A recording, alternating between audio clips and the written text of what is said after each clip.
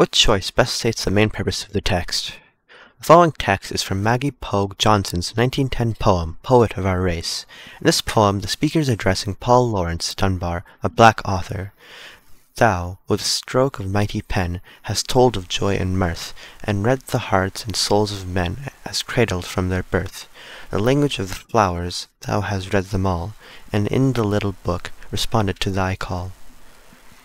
So choice A says, to praise a certain writer for being especially perceptive regarding people and nature. So this seems to be correct because here it says, and read the hearts and souls of men, and he knows the language of the flowers.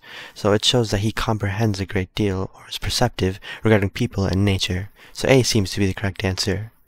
B. To establish that a certain writer has read extensively about a variety of topics. This is incorrect because in the passage it doesn't explicitly say that the writer has read extensively about a variety of topics, and it more focuses on his perceptive abilities.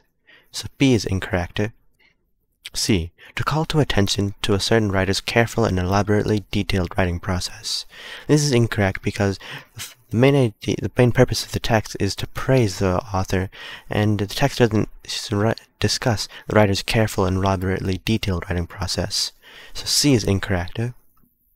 D. To recount fond memories of an afternoon spent in nature with a certain writer.